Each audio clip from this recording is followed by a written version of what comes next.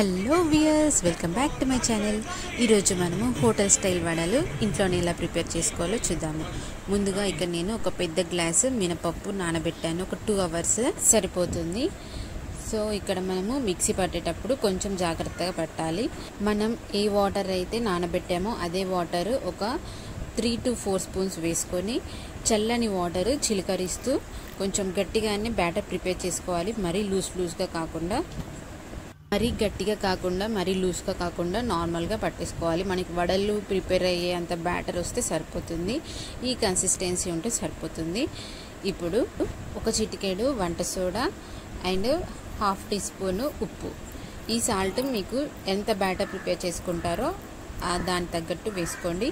ఇక నేను ఒక గ్లాస్కి ఒక 1/2 టీ స్పూన్ వేసాను. చూడండి, బ్యాటర్ మంచిగా ప్రిపేర్ అయిపోయింది. ఇప్పుడు కనీసం ఒక 1 అవర్ వరకు మీరు దీన్ని అలా పక్కన పెట్టేసుకోండి. 1 అవర్ తర్వాత ఇప్పుడు ఆయిల్ మంచిగా వేడి చేసుకొని చేతికి ఇలా వాటర్ అప్లై చేసేసుకోండి.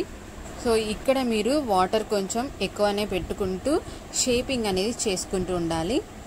చూడండి, వీడియోలో చూపిస్తున్నట్టు ఇలా అరిచేతిలో పెట్టేసుకొని మంచి షేపింగ్ చేసుకొని మధ్యలో హోల్ కూడా కొంచెం వాటర్ అప్లై చేసుకొని ఇలా హోల్ చేసేసుకోండి. కొంచెం పెద్దగానే పెట్టుకోండి.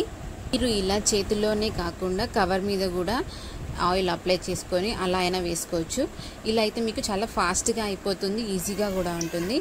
చూడండి, గోల్డెన్ బ్రౌన్ కలర్ వచ్చే వరకు ఫ్రై చేసేసుకోండి. ఇది మీకు ఒక 5 to 7 మినిట్స్ వరకు పడుతుంది. సో మీడియం ఫ్లేమ్లో కాల్చుకోండి. మీకు కావాలి అని అంటే ఇక్కడ మీరు ఉల్లిగడ్డలు, పచ్చిమిర్చి, జీలకర్ర ఇలాంటివి బ్యాటర్లో కలిపేసుకొని అలా అయినా మీరు చేసుకోవచ్చు.